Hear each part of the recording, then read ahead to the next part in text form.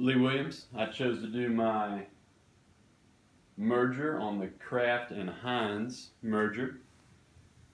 It was a good move for both the companies at the time. They both benefited from it. And we'll get started. The Kraft and Heinz merger. The H.J. Heinz Company was one of the world's largest producer of healthy, convenient, and affordable foods like ketchup, sauces, meals, soups, snacks, and baby food.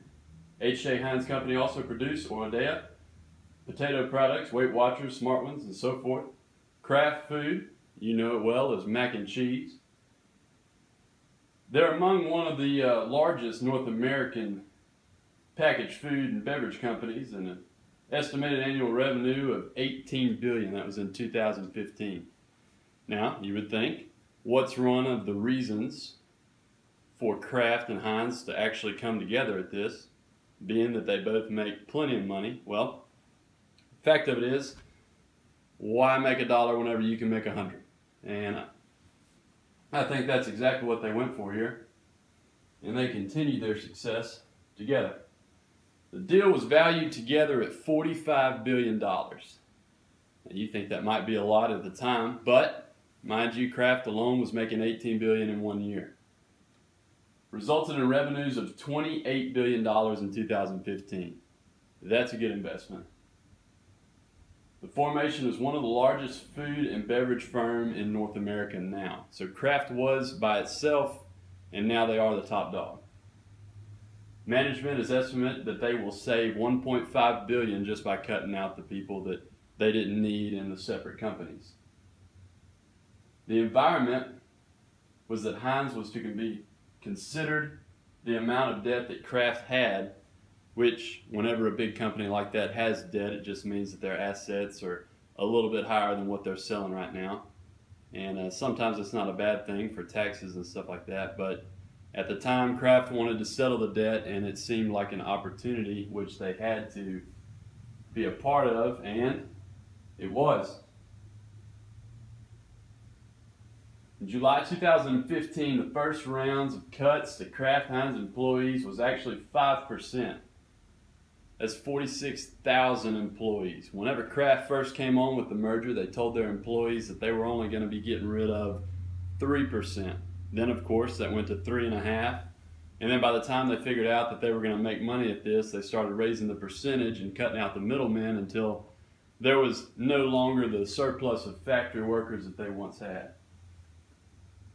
According to Kraft Heinz spokesperson Michael Mullen, the cuts are the part of the new structure that eliminates duplication, enabling faster decision making and increased accountability with accelerated growth.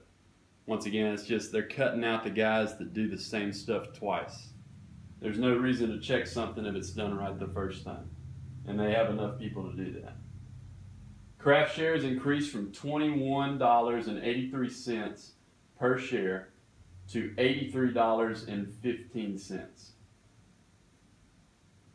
That alone is why Kraft did the merger. You can say it's about debt, but really what they gained in stock of their company, which all of the corporate owners, of course, own stock in their company, they tripled their stock, and they're getting more money from the Heinz side while getting the Kraft money. Both companies were able to keep their individual headquarters while still being considered a merge in Pittsburgh and in Chicago. The Kraft Heinz merger.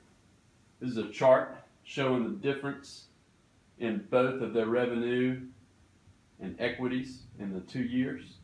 This just shows that the before the merger and after the merger were greater than anybody could have expected. It was a large merger, and everyone involved made money on it, except for the 5% of employees that were cut, some of which were overhead, not just labor employees.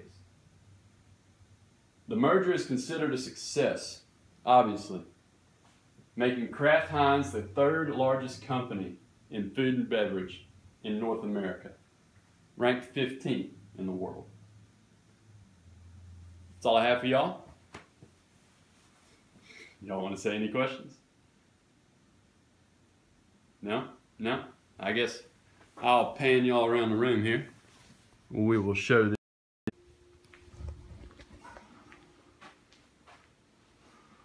Thank y'all. Thank y'all. Thank y'all.